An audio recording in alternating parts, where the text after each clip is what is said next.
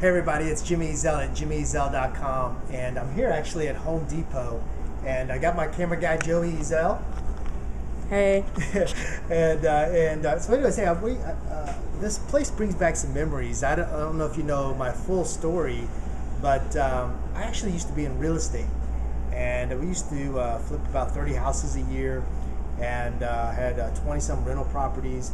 And part of that whole story, though, was we were cranking along, flipping houses, started a subdivision development, started some new construction, got into siding and windows and flooring, and started multiple companies, and was just growing. Well, when I don't know if you've ever heard of Dave Ramsey's story, but his story is kind of like my story. It all came crashing down. And eventually I had to file Chapter 13. I tried to sell as many houses as I could. Eventually we had to let go of like 11 houses. It was tough, some of the toughest times of my life. But today's message really is about perseverance, basically, and never giving up on your dreams. I think about those dark times. It would have been very easy for me to just say, you know what, I'm done. Life is over. Don't want to ever go and go after my dreams and goals again. And it would have been very simple just to say, man, I'm throwing it all in, and but maybe go back to a corporate job, right?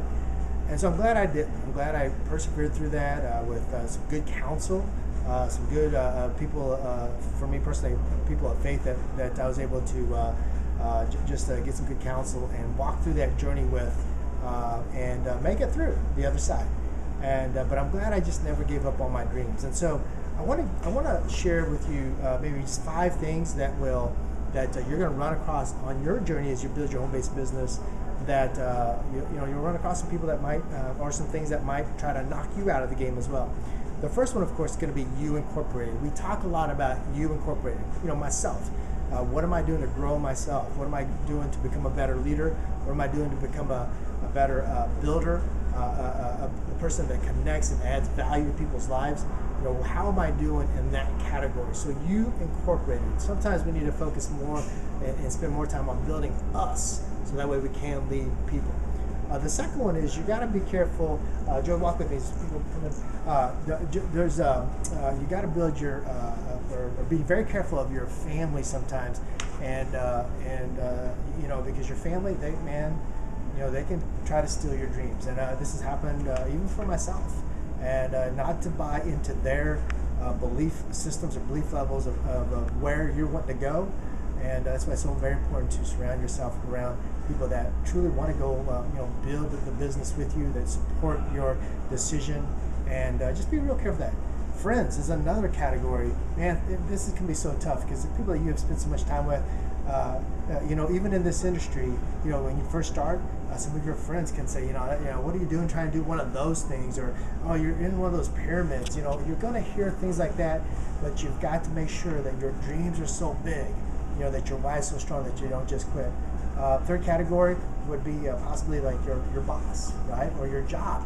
They definitely don't encourage you to work extra, on yourself, or go out there and build a part-time business so that way you can eventually be free. So you could get some resistance. So you have to kind of be careful with that and navigate around that as well. And then the last one, there's just going to be tons and tons of distractions. One of them I think is TV. For a lot of people, we're trying to get build your business even on a part-time basis, 5 to 15 hours a week. Well, if you're spending 3 hours a night watching TV, you could be using that to build your business, and that's why it's so very important that you don't get plugged into what I call the great income reducer. That's what TV is all about. And so I hope this inspired you. Just these little things. Be careful of you yourself, your belief levels, your mindset. Continue to always work on that. Be careful of your family, the people that you love the most. Man, they can be the biggest dream stealers. Then you got your friends, right? We talked about that, same thing. And then of course you've got, your own job that might be, people working there, and then of course other distractions that will get you off track. And so you've got to put yourself back on there. And so I hope this video inspired you. Here I am at Home Depot. This brings back a lot of memories, quite honestly. Some of the darkest days of my life. And so many of us, sometimes we think we fail and we can't pick ourselves back up and go do something great. that is so far from the truth. So go out there and never give up on your dreams and goals, because you know what, you can do it.